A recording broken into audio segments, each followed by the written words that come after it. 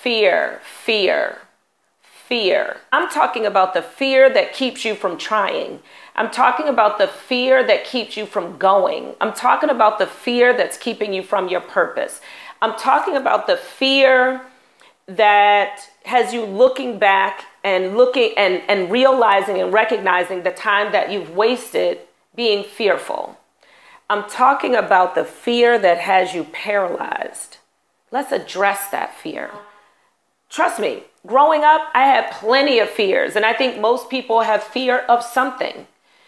Growing up, I was afraid of dogs. I was afraid of stepping out of line. I was afraid of not being the good girl. I was afraid of not being appropriate.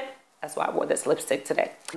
Not that it's inappropriate because it's my vlog, but in general, people wouldn't expect me to wear this color lipstick. But I used to be fearful of, what if I do it? What will they say? What will they think?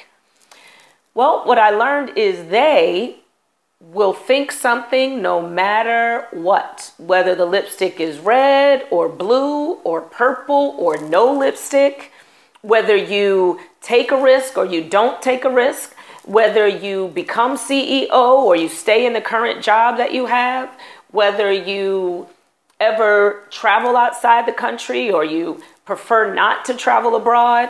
No matter what your choices are, they will be there to judge them. Don't you worry. They will be in every area that you jump to.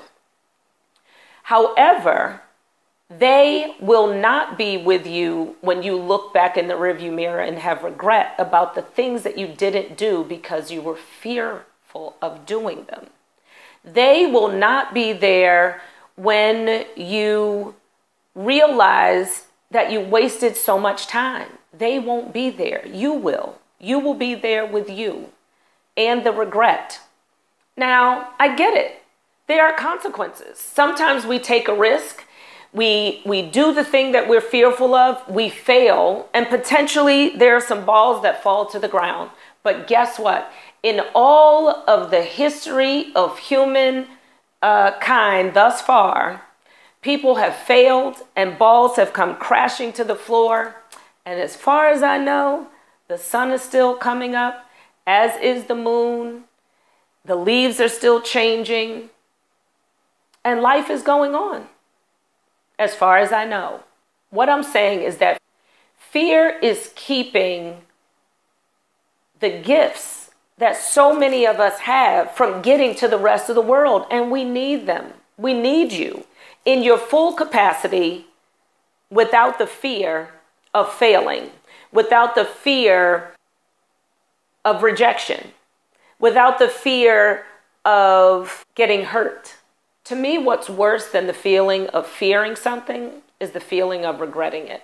And I'm talking about something that I really want. There are things that I'm afraid of, like spiders, but I have no desire to love spiders. So it's not a fear that I'm really concerned about. I'm not looking, I'm not going to go to a spider farm, if that exists, and jump in a pile of spiders. But I did have a fear of creating workshops for organizations and thinking about how they would receive them. But I couldn't let it stop me. And trust me, there are workshops and keynotes and things that I've done where I have bombed, I have failed. But what I know about failure, it is not an indication of my ability to complete, to accomplish, to finish, to do, to succeed. Failure just tells me that my strategy was off. When I was thinking about this post, I thought about a few people came to mind who, in my mind, are the opposite of fear. And one of them is my friend Dee Marshall, who is the CEO of Diverse Engaged. And before Dee became this world-renowned speaker, she was on Wall Street. And Dee actually had a fear of being inadequate at the time because there were a lot of people there who came from different backgrounds, had gone to Ivy League schools, had a different characteristics about their lives than she had in her life, and she thought that she wouldn't be enough. What helped Dee to get over her fear was that someone told her about the quote That our deepest fear is not that we are inadequate, but that our deepest fear is that we are powerful beyond measure. And so D had a light bulb moment, like, oh, wait, I'm sorry. Powerful beyond measure. Oh, I don't fear that. I actually want that.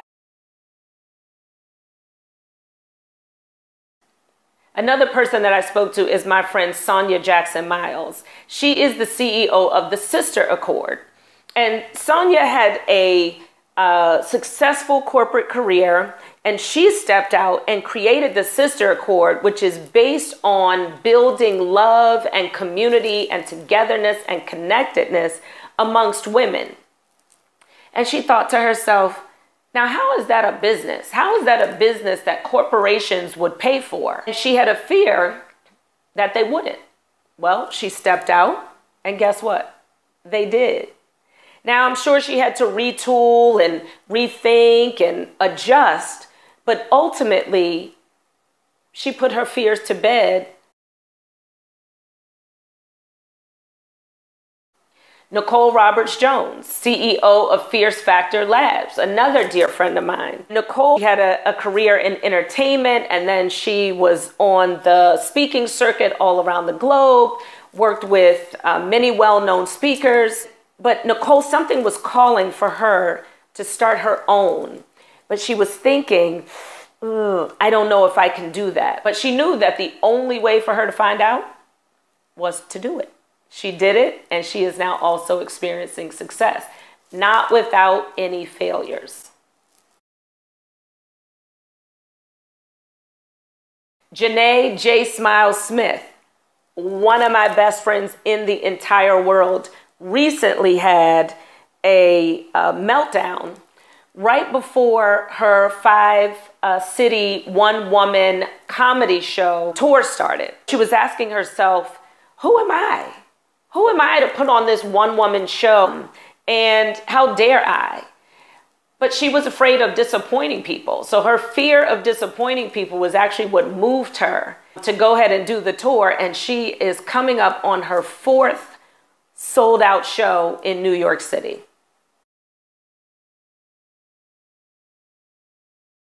My friend Tony Waller, who is the Senior Director of Constituent Relations for Walmart.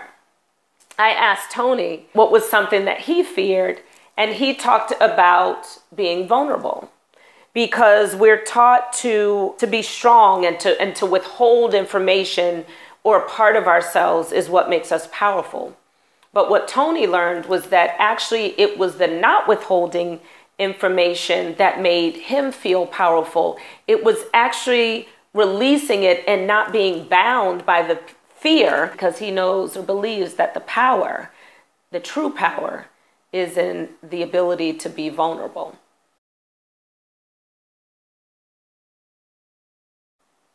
So all the stories that I just talked about are of people who stepped out and who experienced success. Those same individuals also experienced failure.